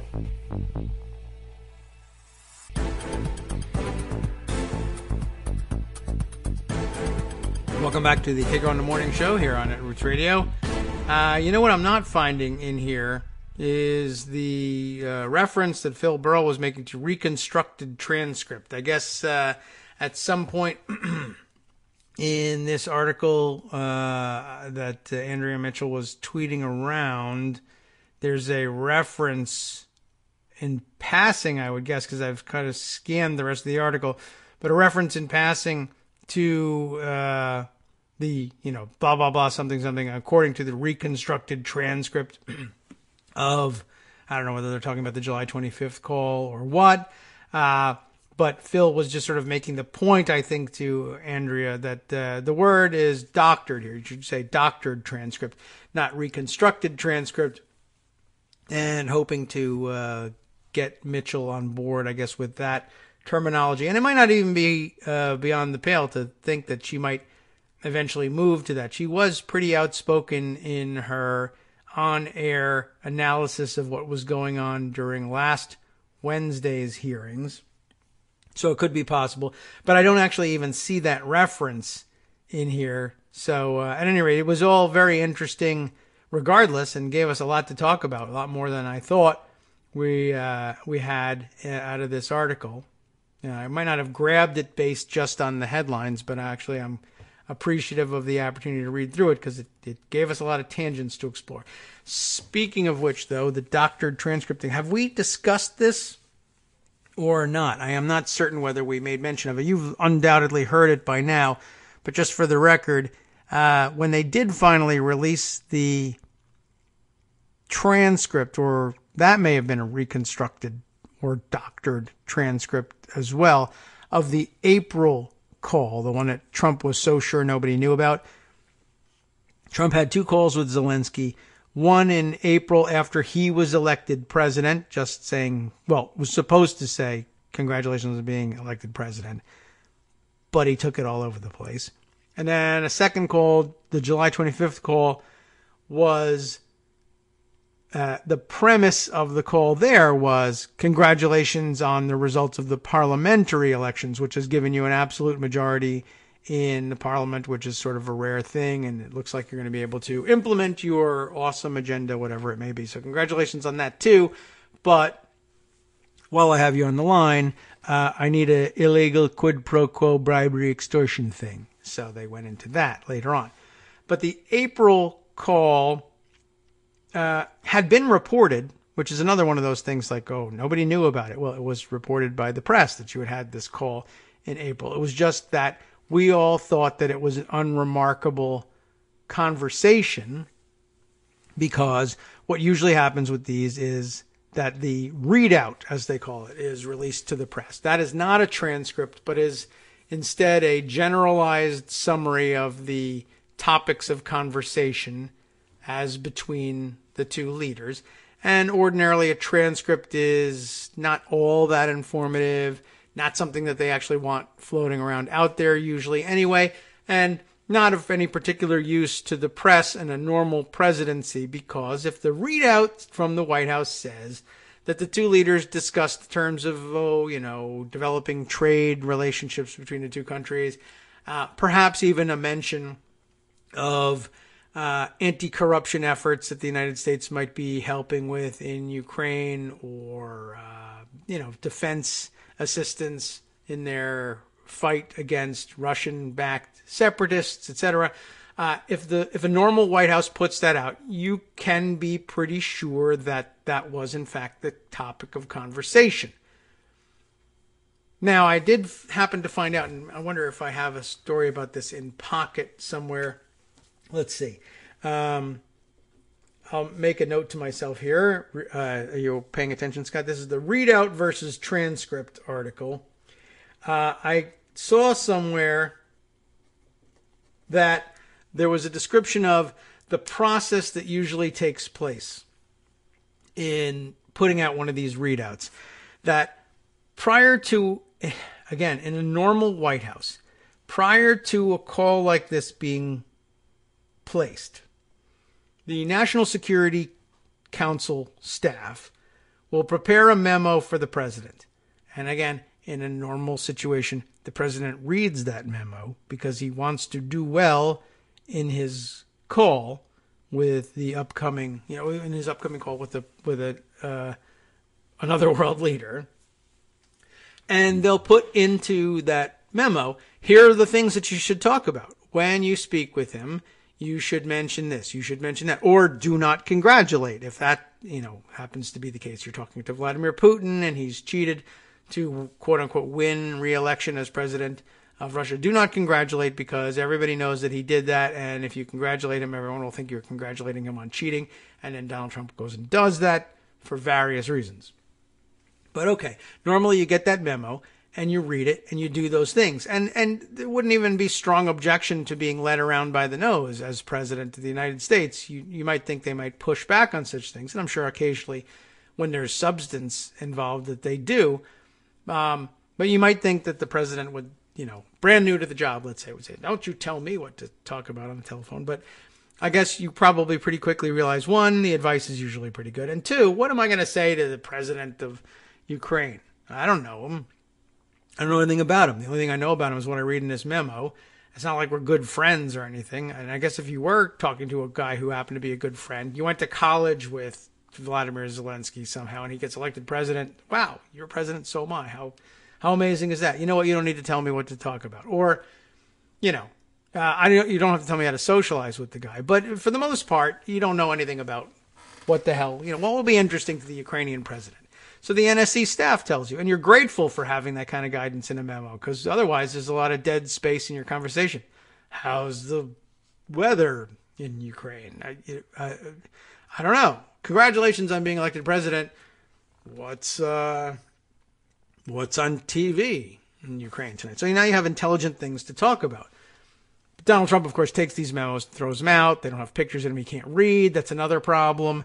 I can't comprehend what he can read, and it's boring and stupid. And I know all I need to know about Ukraine because Rudy Giuliani told me they're corrupt, horrible, horrible people. I don't want to read all this garbage about what to talk to him about. And it's clear that he doesn't, because, for instance, he does, as it turns out, from the maybe transcript of the call, spend some time talking about the Miss Universe pageant, which wasn't in Ukraine, but he wanted to point out Ukraine is always very well represented, by which he means, Miss Ukraine always had, big boobs. I don't know what would you notice? Maybe he's more of an ass man. I have no idea. I'm just saying that that's his idea of small talk. Well, I was watching the Miss Universe pageant and Miss Ukraine was very, very attractive young lady. And so that's nice. You want to talk about that? No, we have real things to talk about here. So you usually would follow the guidance of a memo like that.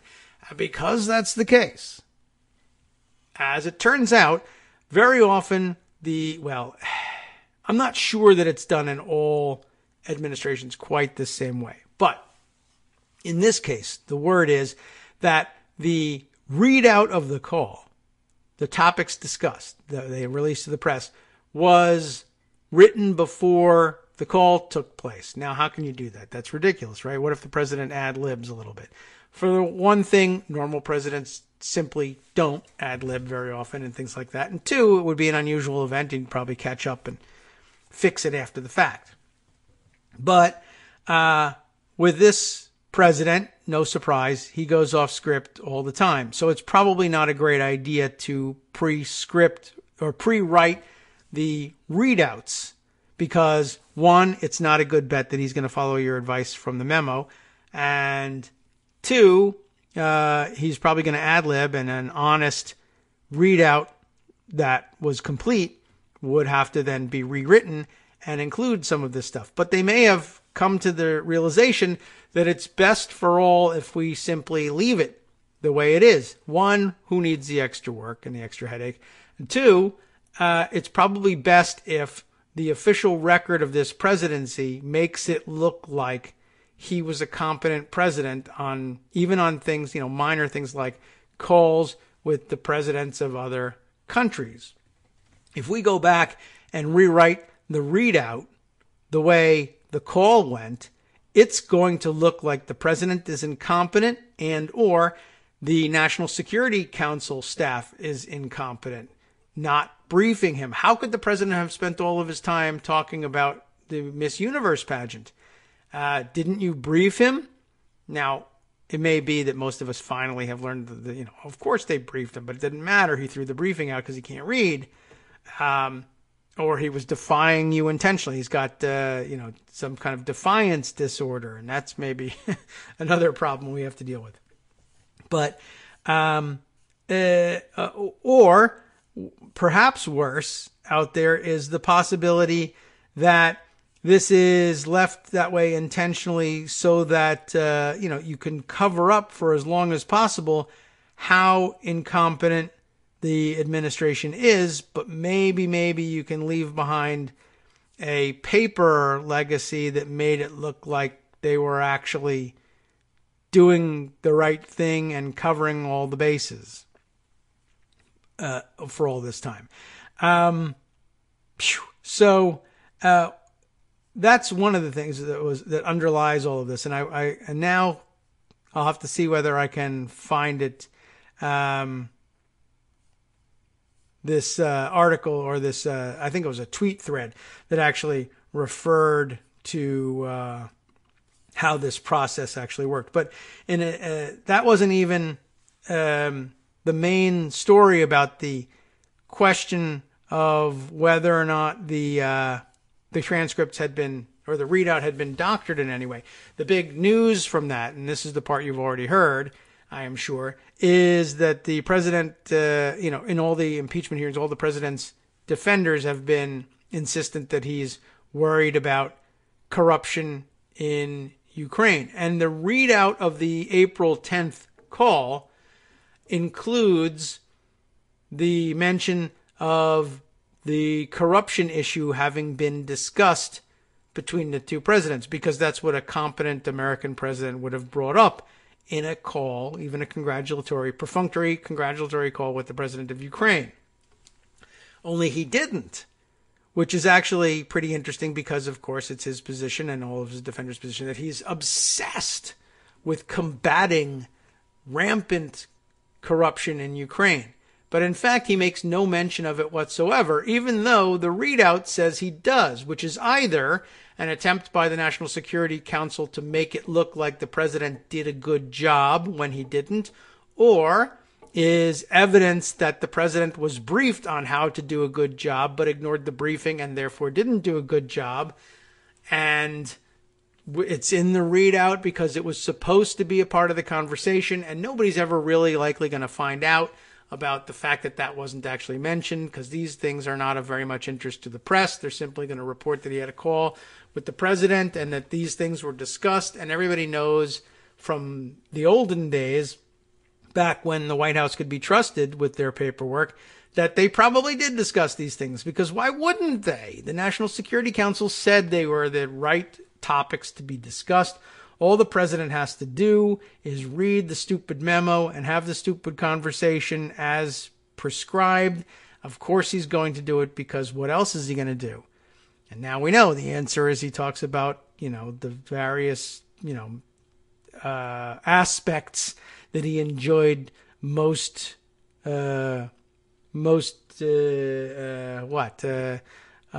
all. We'll just make it simple. The aspects of the Miss Ukraine pageant contestants that he appreciated with the most vigor and gusto. Anyway, so that's it. They left that all out. I think the Washington Post wrote about that particular readout situation on, what was this? This would have been their Friday midday filing here, the April 21st call, and their acknowledgement of the fact that all corruption discussion is missing from the so-called transcript, but was in the readout. And that raises the other point, which is, okay, so now the question really is, did they discuss corruption, but Trump was somehow so distracted and angry about the impeachment inquiry that he forgot to include it in the transcript to prove the very point on which his whole defense hinges? Or is it instead actually evidence that the White House is putting out falsified readouts of his calls with other foreign leaders? It's I think most likely the answer is, yeah, they're putting out false readouts, which of course brings us back to the initial hint from Trump that they were in fact going to do just that. The first thing he did was accuse Democrats of putting out false transcripts. And so it's going to come back to him. All right, it may not be that the transcripts are what he's got wrong. Maybe it's the readouts. But I don't think that does anything for his credibility to say, well, you said he was going to put out a false transcript and he put out a false readout. You said clip, not magazine. Therefore, you're not qualified to talk about it. All right. That could very well be a major point of contention going forward here. All right, let's see. Speaking of all the hearings, Greg also sent along Michael DeMauro's impeachment schedule for the week, just in case you want to keep up on things. Tomorrow, Tuesday, Jennifer Williams already being distanced from the administration. Apparently, both Trump people attacking her and Pence people attacking her as well. I think she comes out of the Pence camp, but the Pence camp now is saying, well, she's a state. When we were elected, we moved her into the State Department. She's a State Department employee. And Pompeo, he sucks. She's not our problem, Jennifer Williams. Vindman comes back to testify again on Tuesday. So does Volker and Tim Morrison. Wednesday, we see Gordon Sondland, Laura Cooper, David Hale. I don't think I'm familiar with David Hale. And then Thursday, Fiona Hill comes back. So a full week of hearings should be very interesting and explosive and lots of pizzazz. Although I believe Bill says he's moved on to using razzmatazz just to shake things up a little bit. I like it. Jazz hands for you there, Bill. Okay.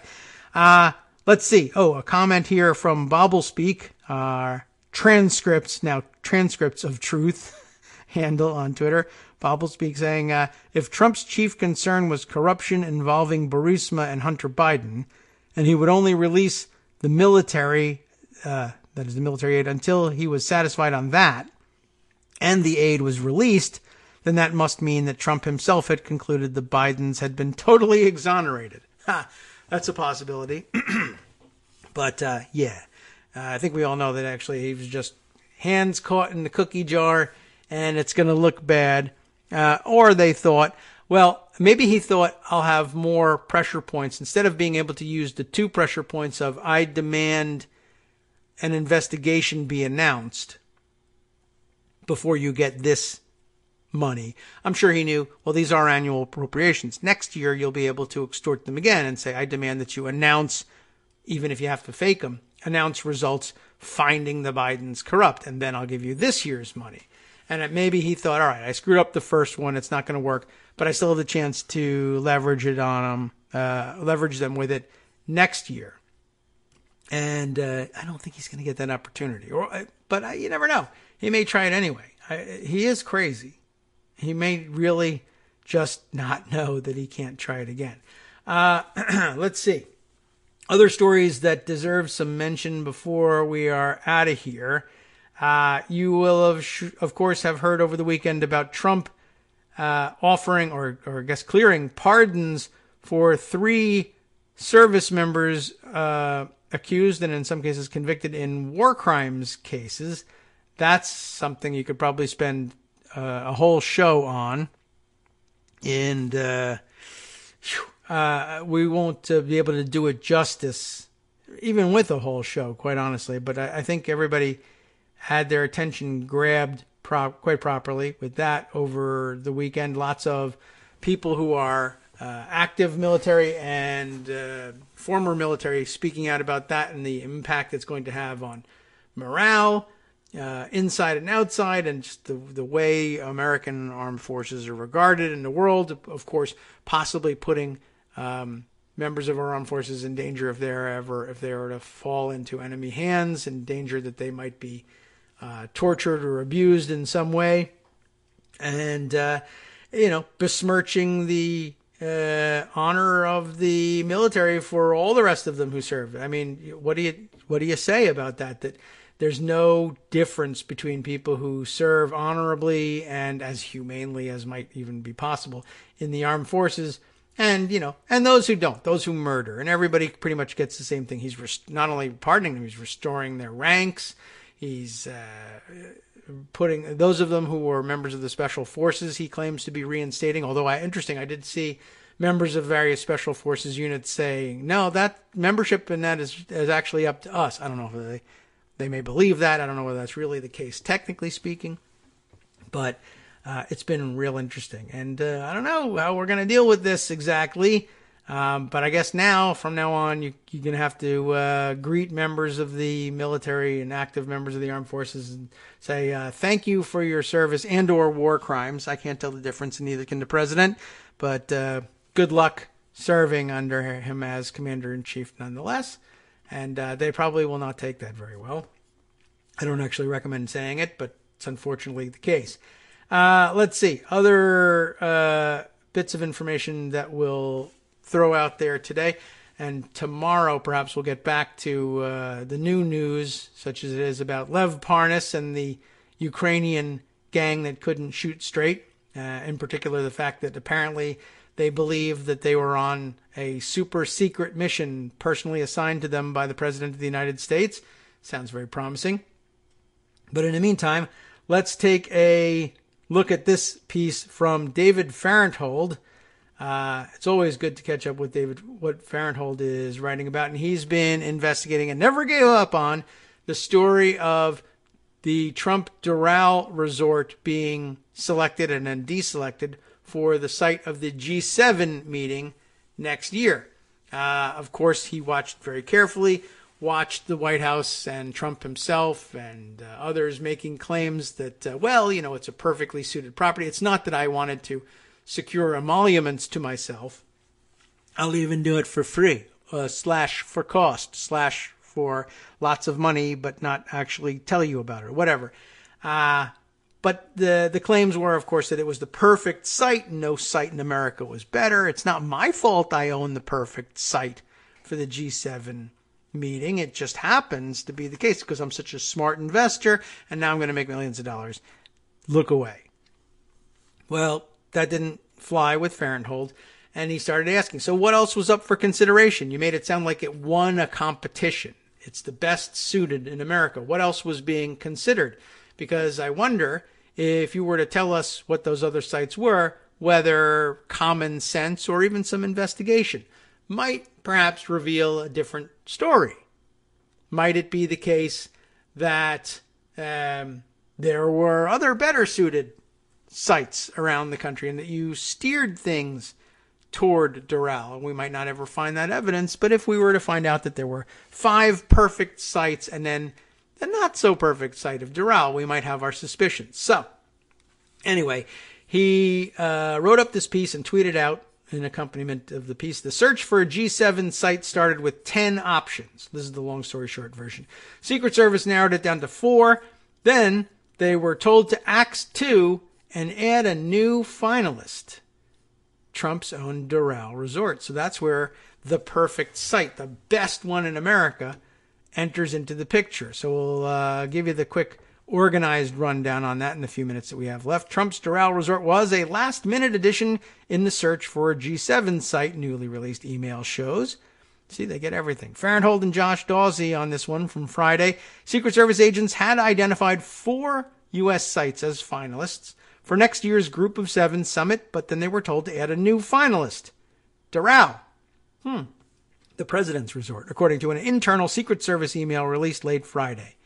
Our original itinerary of looking at the sites and inspecting them included Hawaii, Utah, California, and North Carolina. There were 10 originally, then narrowed down to 4. The Secret Service official wrote, describing a trip that a team of Secret Service personnel took in July to examine the finalists. By departure, they had already cut 2, California and North Carolina, and added Miami on the back end. Miami meant President Trump's resort near the Miami airport, which hadn't been among the original 10 sites that the Secret Service team had vetted. In other words, it wasn't even in the list of the top 10. But it's awesome and the best, all of a sudden, at the end. Although vetting of possible sites had begun in late May, the official wrote on July 12th that yesterday was the first time we put eyes on this Doral property. The official's email, and remember, again, the Secret Service loves the place. It's perfectly laid out, all the lies, right? The official's email was released to the watchdog group Citizens for Responsibility and Ethics in Washington. They're doing a bang-up job, which made a public records request and then sued when government agencies did not comply. It sheds light on the process that led to Trump's short-lived decision last month to award the Group of 7 summit to his own business. The official was identified in the email as serving in the Dignitary Protective Division, but the official's name was redacted. The email does not make clear what the agents thought of Doral as a possible site.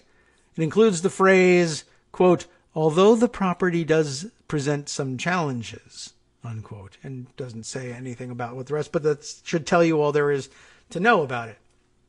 Is they're looking for an excuse to try to please the president, but no.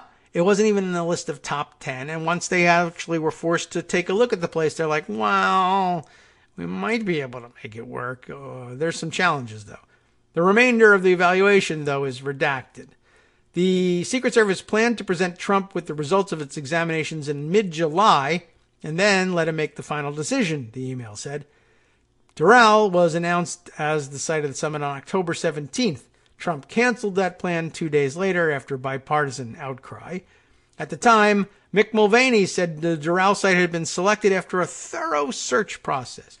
Quote here was, it became apparent at the end of that process that Doral was, by far and away, the best physical facility for this meeting, Mulvaney said. Now, in a news conference, he described a long search process that began with 12 sites, then whittled down the list to 4, including Doral. None of that is true, right? He said Trump had been the one to suggest his own resort. What about Doral, right? But Mulvaney gave no indication that this addition had come so late in the process. The White House didn't immediately respond to requests for comment. Secret Service spokesman declined to answer questions about that stuff. The Doral Resort has, of course, fallen into financial decline since Trump got into politics. The resort's profits apparently fell 69% in 2 years from 2015 to 2017. But, this would have boosted its prospects some. And voila, all of a sudden it is included in the process at the last possible minute. And then, of course, the decision made and then quickly unmade at the last possible minute as well. But at least there are some backups, I guess. And the Secret Service has some ideas of where they might be able to move the G7 if it's not at Doral. So I guess that's good. Somebody did their job and actually checked out other places. It's just that there was never any real competition per se. And far and away, the best physical site, except for all the other ones which were considered beforehand and didn't present the same physical challenges that Doral did. So it'll be very interesting one day if we get a hold of the rest of that stuff. Anyway, as I promised, tomorrow, perhaps, we'll see whether I break that promise. More information on Lev Parnas and his earlier dealings with the White House and the very personal meeting, in fact, that he and Fruman had with President Trump at the 2018, I guess, Hanukkah party at the White House, in which they were pulled aside for a private meeting, and Lev came away with the impression that he had been given a secret mission by the President of the United States, who doesn't know these gentlemen and has never spoken with them, and maybe they're clients of Rudy, and I don't know who they are. Anyway, up next, of course, is the West Coast Cookbook and Speakeasy with Justice Putnam. Let's see what's on his menu that we haven't already gotten to, or maybe some of the things overlap. Let's see. A new Ohio law lets students invoke their religion to give wrong answers. Wow, that sounds like fun. I think I'd like to sign up for that. Democratic victories in Virginia could help bring down Confederate statues as well. From Daily Kos Radio on netrootsradio.com. You have been listening to the Kagro in the Morning Show with David Waldman. There's also news from international quarters. Let's see, Russia is moving 3 ships it violently seized from Ukraine last year to a handover location today. That's something to keep an eye on. And the widow of a Russian dissident, Alexander, oh my goodness, can't even tell you that, conveniently poisoned another one with polonium in 2006.